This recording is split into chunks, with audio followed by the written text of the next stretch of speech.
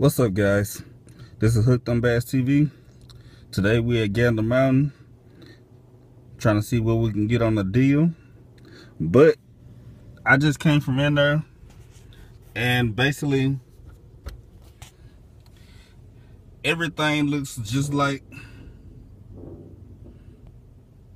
sorry, a loud motorcycle.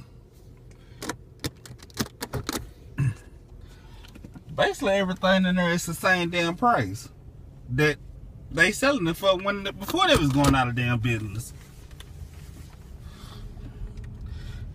Hell, it's still the same high ass price. And for me, I mean, I don't mind paying full price for certain lures, but I'm not finna pay full price for everything. I mean I am looking for a deal. And it was a few people in there, that came up to me, that was, that was kind of, stating their opinion on the store closing.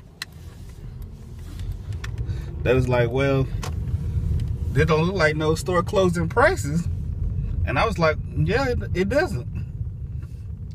It's high as